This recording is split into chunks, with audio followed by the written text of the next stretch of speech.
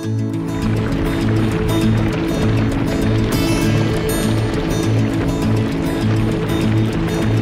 lot of what we do in the cattle industry is unpredictable, the seasons, the weather, so it's nice to have something where predictability is significantly high, so that's why we use these sort of genetics.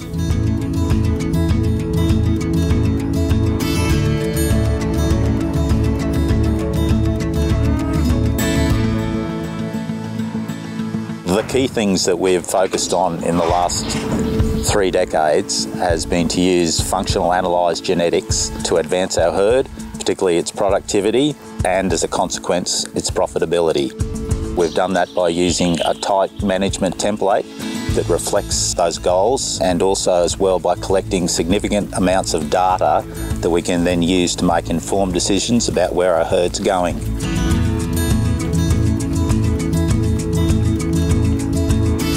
Our first foray into a change in genetics was transitioning from a Hereford-based herd. But it became obvious that we needed to have further adaptation in our cattle to operate in a tick area in the subtropics. They weren't doing the job for us. So our first purchases were of Brahman bulls out of Brahmanwick and Rockhampton. That was a good start, but then as we progressed, it became evident to us that we needed to have something that would take us forward and that we could measure our advancement there. We use it with a good deal of confidence now, particularly dealing with people who have multiple generations of data behind their cattle. We still use the adage, if you don't have data, it's just an opinion. We feel very confident now in where we're going with that, and also that level of confidence increases because over time, using this, it has a compounding effect. So with each generation, we're adding a little bit to our herd every year, and it's something that, unlike a lot of other things in the industry, you actually own that compounded interest.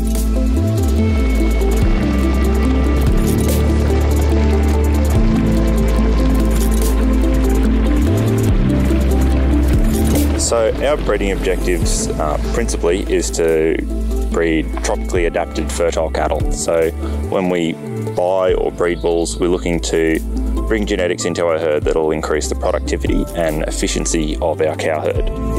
The main EBVs we look at are the fertility traits, so scrotal size EBV, which is correlated to early puberty in cattle. We also look at the scrotal size EBV and the age at which our bulls reach puberty, because that is correlated to the age at which their sisters and daughters will reach puberty as well. So we want cattle and heifers that will be able to conceive early.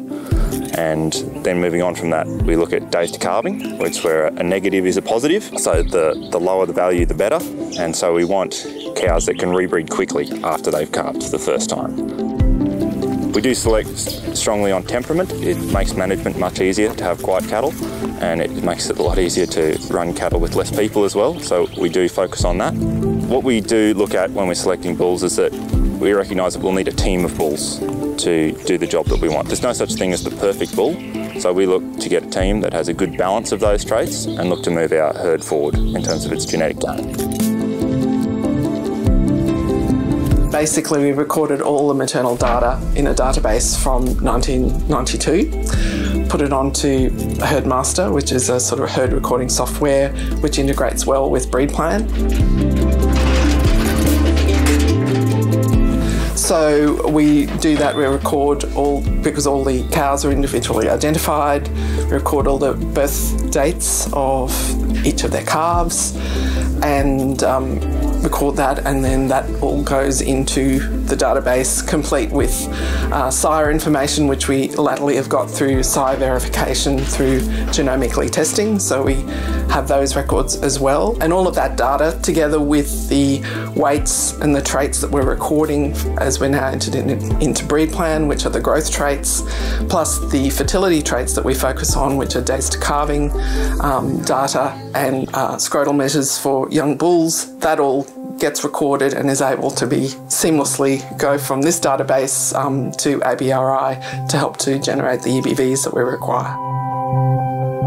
The idea of that intense data collection is to keep all of the animals accountable so that we know who's turned up with a calf and they need to turn up with a calf every year. The rest of the production system is entirely driven towards supporting the management of the herd. So we're looking to keep costs low. So we've got very minimal input, so we don't do any dipping or dealing with ticks. So we're relying upon having an adapted herd to deal with those sort of challenges. So it's really just a very simple system based on keeping costs low, the cattle being expected to turn up with a calf, and just eating the grass that's available and managing that.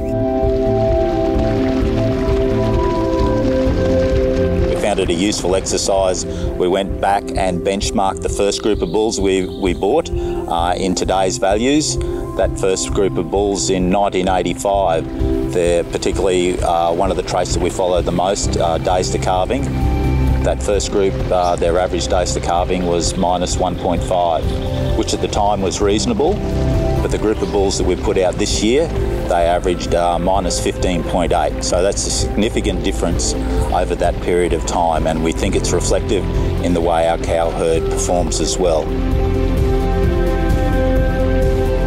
The other measure of where our herd has moved to, and we're able to analyse that probably a little bit more in depth since we've now put the whole herd onto breed plan and genomically tested our herd as well, is that in terms of the breed average measured by the dollar index, we're well in front of the breed average.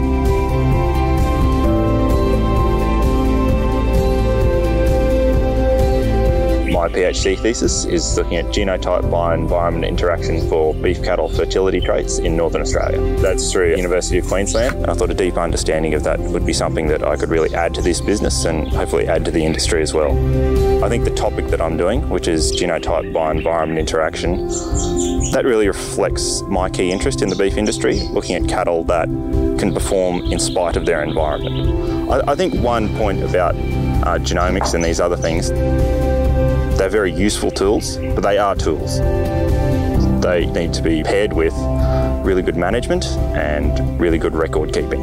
I think the key part about that is our family have always had our business driven by data and by the analysis of genetics. So that's never been a transition into it. It's just the way it's always been done, and it's the way that it always will be done. I think what I would say is that the analysis of EBVs, it gives you a tool to measure your profitability and your progress, and it's a tangible way to ensure that you're future-proofing your business and providing something sustainable that will go on for generations. Our advice is simple. Breeding values do work. The new technology that's coming, particularly the genomics, it's exciting. It needs to be truthed all the time with phenotypical data, but I'm quite sure that that's something that's going to take us ahead, and it's here, so use it.